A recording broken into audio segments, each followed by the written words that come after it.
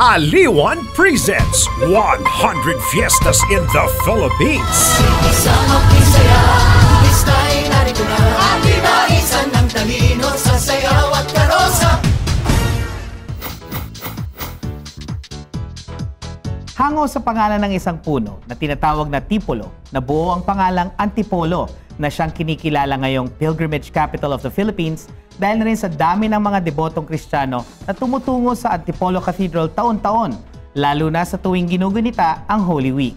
Ang puno ng Tipulo sa bayan ng Antipolo na ayon sa mga kwentong bayan ay sinasabing tuwirang pinupuntahan ng mahal na Birheng Maria sa mga pagkakataong nawawala ito sa altar ng mga simbahan. Mula rito, pinangalanan ang pagdiriwang ito na Antipolo bilang pag-alala sa mirakulong pagpapakita ng Birheng Maria sa nasabing puno.